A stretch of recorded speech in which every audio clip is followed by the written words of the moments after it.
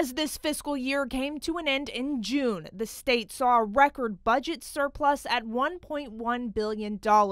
That's the second largest amount ever recorded. It's been interesting. It's just the state economy just really continues to do well. In 2021, we ended with a surplus of $945 million. The next year, $1.6 billion, the largest surplus in state history. And this year, just over $1 billion.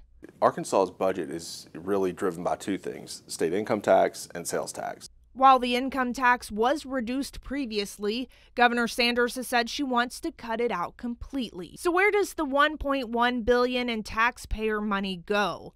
$400 million has already been dedicated to things like education initiatives and UAMS.